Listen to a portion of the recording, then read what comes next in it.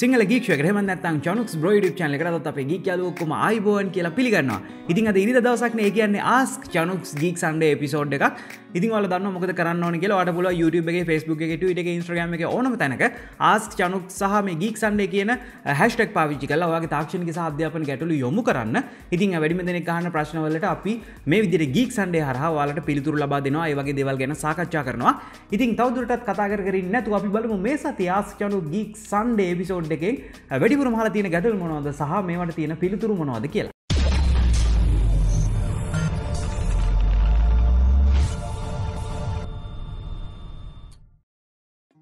මුලින්ම අපිත් එක්ක සුපිරිය එකතු වෙලා ඉන්නවා. Ask Chanux සහ Geek Sunday hashtag පාවිච්චි කරලා අපෙන් අහලා තියෙනවා Chanux අය iPhone 10 එක තාම ලංකාවේ නැද්ද? ඒක ආවොත් තියෙනවා නම් ගාන කීයක් විතර වෙයිද කියලා. ඉතින් ඔයාලා දන්නවා iPhone 10 එක එහෙම නැත්නම් iPhone X කියලා මේ හඳුන්වන එක ඔක්තෝබර් 27 වෙනිදා තමයි ප්‍රී ඕඩර් පටන් ගත්තේ. ඉතින් දැන් ඔයාලට පුළුවන් ඔයාගේ iPhone එක ප්‍රී ඕඩර් කරන්න අවශ්‍ය නම් ඒ වගේම නොවැම්බර් 3 වෙනිදා ඉඳලා අපිට මේක ස්ටෝර් එක හරහා මිලදී ගන්න පුළුවන් හැකියාව තියෙනවා. ඉතින් ඔයාලා දන්නවනේ අලුත් ඩිසයින් එක තියෙන්නේ iPhone 8 එකත් එක්ක තමයි මේක එළියට ආවේ. නමුත් මේකේ තියෙන මේ ඩිස්ප්ලේ එක ඒ වගේම facial recognition පහසුකම සහ මේකේ කැමරා එක නිසා මේක iPhone 8 එකට වඩා ගොඩක් උසස් තත්ත්වයක තියෙනවා.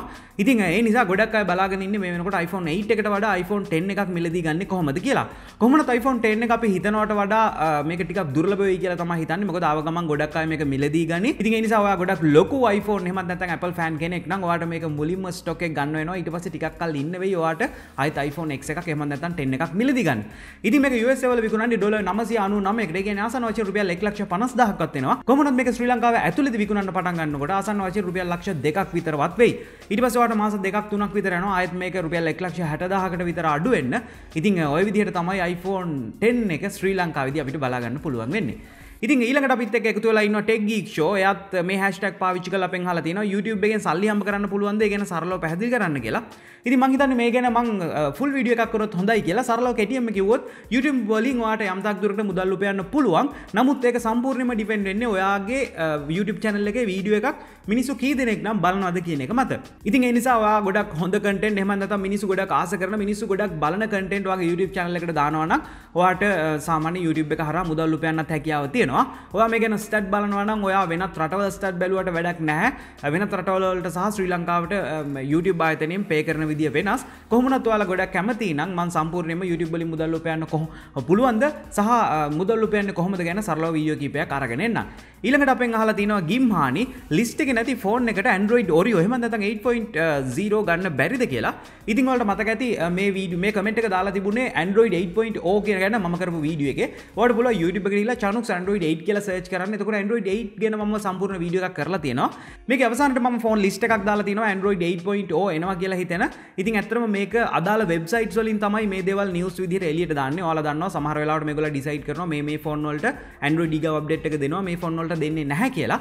ඉතින් ඒ නිසා අපි අනිවාර්යෙන් මේ අදාළ වෙබ්සයිට් එක යාලගේ නිවුස් වෙබ්සයිට් එක අප්ඩේට් එකේ හිටියොත් විතරයි දැනගන්න පුළුවන් ඊළඟට අපේ ෆෝන් එකට Android 8 අප්ඩේට් එක එයිද කියලා.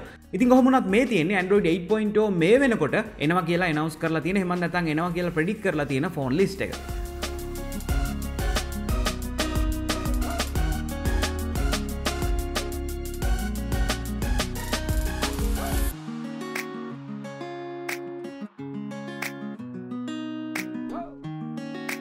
ඊළඟට අපෙන් පසින්දු පෙරේරා අහලා තියෙනවා Ask Chanux Geek Sunday යටතේ අයියේ charge වෙන්න ගහලා ෆෝන් එක ටැබ් එක පාවිච්චි කරාට කමක් නැද්ද කියලා. ඉතින් පළවෙනි එක ඔයා හිතනවා ඇති ඔයාගේ ෆෝන් එකට හරි ඔයාගේ බැටරි එක හරි සවුත් වෙයි කියලා. ගොඩක් වෙලාවට මේවා හදලා තියෙන්නේ මේ වගේ දේවල් වලට පාවිච්චි කරනවා තමයි. ඒ කියන්නේ plug එකට ගහලා තියෙද්දි ඔයාට calls ගත්තත් මේක ඔයා games එල්ලම් කරත් එහෙම නැත්නම් වෙන වැඩක් කරත් issue එකක් වෙන්නේ නැහැ. ඉතින් ඔයාට බය තියෙන්නේ මේක charge වෙන ගමන් discharge වෙන එක ගැනනේ. ඉතින් සාමාන්‍ය අපි ෆෝන් එක නිකන් charge වෙන්න ගහලා තිබුණත් මේක charge වෙන ගමන් ටික ටික discharge වෙනවා. මේක background process යනවා. ඔයා දැකලා ඇති ෆෝන් එක නිකන් තියලා බලන්න මේක ටික ටික බැටරිය බහිනවා. මේක ඇතුලෙන් process වෙන නිසා. ඉතින් ඒ නිසා මම දකින්නේ නැහැ ඒකේ වැරද්දක්වත් ඒකේ මොකක්වත් issue එකක්වත් වෙනවා කියලා. හැබැයි දෙවෙනි එක තමයි මේ smartphone companies වලින්ම කියලා තියෙනවා ගොඩක් වෙලාවට ඔයා බැටරි එකට ගහලා calls ගන්න වගේ දේවල් එහෙම නැත්නම් පාවිච්චි කරන්න වගේ දේවල් limit කරන්න සීමා කරන්න කියලා. මොකද අන්න ඒ නිසාම තමයි ගොඩක් වෙලාවට smartphone එකත් එක්ක කොට එහෙම නැත්නම් දිගින් අඩු charging cable එකක් දෙන්නේ. එතකොට ඒක තියලා තියන්න පුළුවන් අපිට charge වෙන්න. ඉතින් ඒ වගේම ගොඩක් වෙලාවට මේගොල්ලෝ කියන්නේ අපි සාමාන්‍ය phone එකට එන original cable එක wall adapter එක පාවිච්චි කරන්නේ නැත්නම් මේක සමහරට phone එක පුපුරන්නත් ඉඩ තියෙනවා. මොකද මේ control එකක් නැහැ. මොකද original cable සහ adapters නෙමෙයි. ඒ වගේම මේ ඔයාගේ බැටරි එක මොකක් හරි සවුත් වෙලා ඔයා බැටරි එක මාරු කරලා තියෙනවා නම් ඒකත් සමහර විට රිස්ක් එකක් වෙන්න පුළුවන්. මොකද කම්පැනි එක කිව්වට ඔයාගේ ෆෝන් එක මුකුත් වෙන්නේ නැහැ කියලා අපි තර්ඩ් පාර්ටි බැටරි එකක් දාලා තියෙන නිසා මේකට හරියට මොනවත් මේ ක්වොලිටි මේන්ටේන් කරලා නැති නිසා අපිට මේක පුපුරන්න වගේ දේවල් ඉඩ තියෙනවා. ඉතින් එහෙම වෙච්ච දේවලුත් අපිට අන්තර්ජාලය හරහා හොයාගන්න පුළුවන් හැකියාව තියෙනවා. ඉතින් මං හිතන්නේ තාක්ෂණික වශයෙන් මේක අවුලක් නැති වුණාට අපේ ආරක්ෂාව ගැන අපි හිතනකොට අපිට යම් තාක් දුරට මේ ෆෝන් එක charge එකකට ගහගෙන වැඩ කරන එක ගැන හිතන්න වෙනවා. මම අහලා තියෙන්නේ external hard disk එකකට virus guard එකක් දාන්න පුළුවන්ද කියලා. ඉතින් පළවෙනි දේ තමයි ඔයාගේ hard disk එකේ තියෙන දේවල් ඔයාගේ computer එකට ගැහුවම virus machine එකේ වගේ තියෙනවා නම් ඔයාගේ hard එකට infect වෙන්න ඉඩ තියෙනවා. ඕක තමයි අනිවාර්යෙන් ප්‍රධාන issue එක. ඉතින් ඒ නිසා අපි ප්‍රධාන වශයෙන් අපේ hard disk එක එහෙම නැත්නම් portable hard එක plug කරාට පස්සේ අපිට මේ Windows Explorer වගේ පාවිච්චි කරලා එහෙම නැත්නම් right click කරලා explore කරලා අපිට මේක ඇතුලේ files access කරන්න පුළුවන් හැකියාව තියෙනවා. ගොඩක් වෙලාවට ඔයාලා දන්නවනේ double click කරොත් අපි මොකක් හරි action එකක් කරොත් තමයි මේ virus infect වෙන්න වෙන්නේ. දෙවෙනි එක තමයි මම පාවිච්චි කරනවා මේ WD My Passport Ultra කියන එක. මම මේකේ review එකක් ගොඩක් කලින් කරලා තියෙනවා. මේකේ built in software features කීපයක්ම තියෙනවා. ඒ කියන්නේ මේක plug කරපු ගමන් වැඩ කරන්නේ නැහැ. මේකට password එකක් අනිවාර්යෙන් දෙන්න ඕනේ. ඒ වගේම මේකේ built in පුංචි antivirus system එකකුත් තියෙනවා. මේකෙදී අපිට තියෙන ප්‍රධාන දේ තමයි වැඩි වෙලාවත් අපේ hard disk එක නැති වුණොත් එහෙම නැත්නම් වෙන කවුරු හරි මේක පාවිච්චි කරොත් අනිවාර්යෙන් අපේ hard disk එකේ password එක ඕනෙමයි මේක access කරන්න. ඉතින් ඒ නිසා ආරක්ෂාව ගැන හිතන කෙනෙකුට මේක ගොඩක් හොඳ දෙයක් කියලා තමයි හිතන්නේ. හැබැයි මේක virus වලින් ආරක්ෂා වෙන්න නම් ගොඩක් හොඳ දෙයක් නෙමෙයි. ගොඩක් වෙලාවට අපිට antivirus software එකක් අපේ hard disk එකට දැම්මා කියලා අපිට මේකේ ආරක්ෂා වෙන්න සිදු වෙන්නේ නැහැ. මොකද එක එක computer වලට ගහනකොට මේ antivirus එක තියෙන්න ඕනේ system එකේ නිසා hard එකේ තිබ්බට වැඩක් වෙන්නේ නැහැ.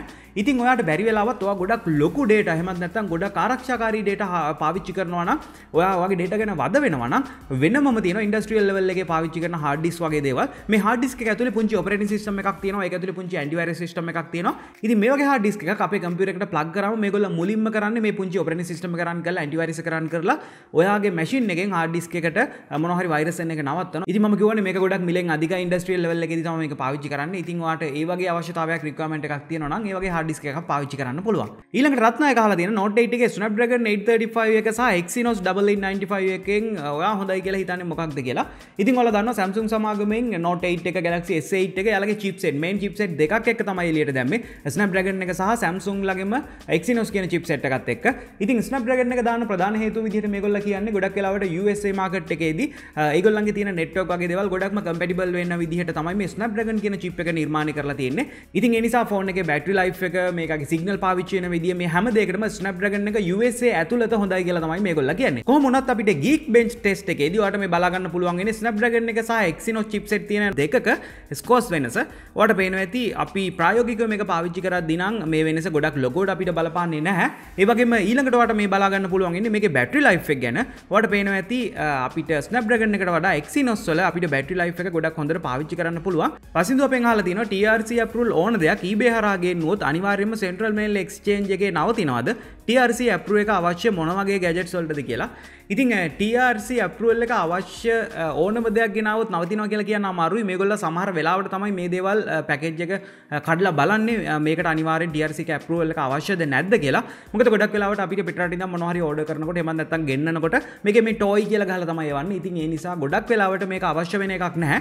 බැරි වෙලාවත් ඒගොල්ලෝ මේක කඩලා බැලුවොත් තමයි TRC එක approve එක අවශ්‍ය වෙනවද නැද්ද කියලා බලන්න ඕනේ. ගොඩක් වෙලාවට මේ ටෙලිකමියුනිකේෂන් සම්බන්ධ දේවල් වලට තමයි TRC approve එක අවශ්‍ය. ඒ කියන්නේ ඒකට SIM එකක් දාන්න පුළුවන් නම් මේකේ Wi-Fi වගේ දේවල් තියෙනවා නම් එහෙම නැත්නම් GPS වගේ තියෙනවා නම් ඔයාලට TRC approve එකක් අවශ්‍ය වෙනවා.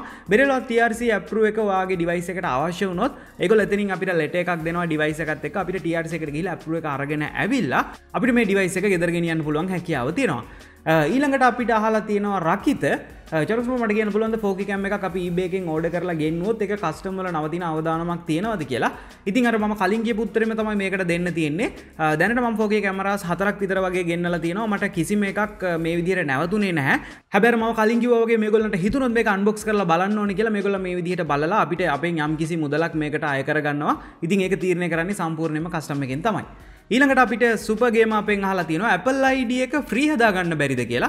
ඉතින් Apple ID එක සම්පූර්ණයෙන්ම නොමිලේ තමයි හදාගන්න තියෙන්නේ. මේ ගැන මම සම්පූර්ණයෙන්ම වීඩියෝ එකක් කරලා තියෙනවා. Chanux Apple ID කියලා සර්ච් එකක් දාන්න මේකදී අපෙන් කිසිම මුදලක් අය වෙන්නේ නැහැ. ඔයාලට iPhone එකක් තියෙනවා නම් අනිවාර්යෙන් Apple ID එකක් හදාගන්න පුළුවන්. එහෙම නැත්නම් iCloud.com කියන වෙබ්සයිට් එකට ගිහිල්ලා හදාගන්න පුළුවන් හැකියාව තියෙනවා.